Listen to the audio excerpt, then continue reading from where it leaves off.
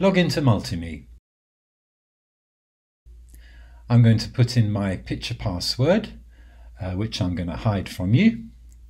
And OK. To see who's in your circle, go to My Stuff and go to My Circle. Here you'll see the people already in your circle. I've got Andy, Gosha and my twin Rich, and my friend AJ, who I invited the other day using the Invite Users feature. You can only invite one person at a time from this window, so I'm going to invite Kanchan and select, and then you'll remember this from before. Is she a friend, family, support or other? Well, she's a friend. Click on Friend and Send Invitation.